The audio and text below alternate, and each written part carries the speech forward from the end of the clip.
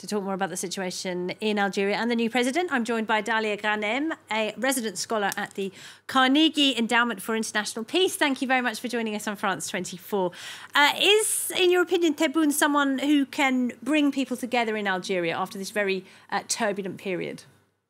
Well, that is going to be very difficult because this is a president that has been refused by a majority of Algerians who refused, as a matter of fact, this election, the election that happened in December 12.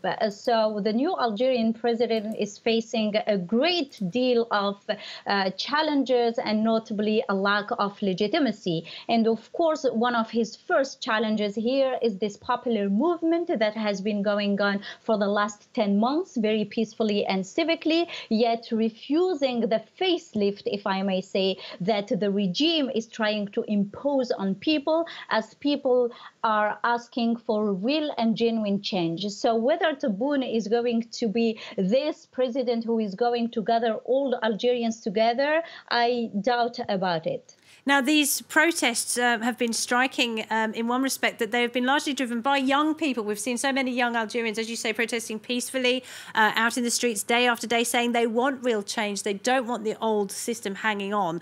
And here you have a man in his 70s who's already been in government before. It doesn't seem to be the kind of change people were calling for, does it?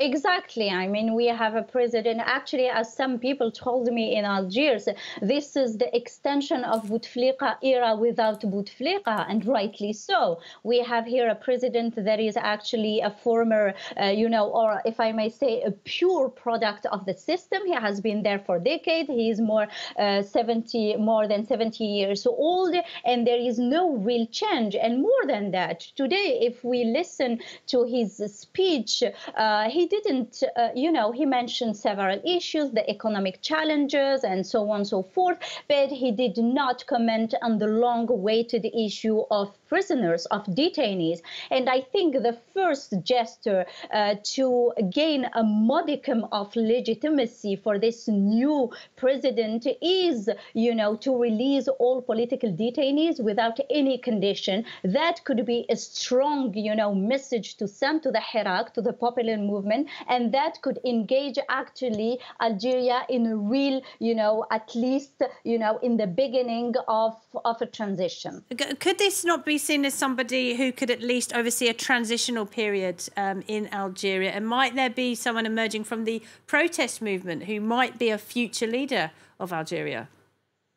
Well, the problem is that Tebboune has no legitimacy, and Tebboune has been brought by the military. That's a fact. So today we have a president who has a major problem. He is pressured, if I may say, between, on the one hand, a population that has been refusing him, and on the other hand, by the military who brought him to power and who is going to oversee everything, who is going not to govern the country, but to rule it. Now, for the Hirak, it is very important for the Hirak to decide on its end point, meaning what does constitute a victory for the Hirak. And for this, I believe that the popular movement has to institutionalize itself, choose some personalities from its rank to represent it, to negotiate on its name with the government. Dalia Ghanem, thank you very much indeed. Now, the European Court of Justice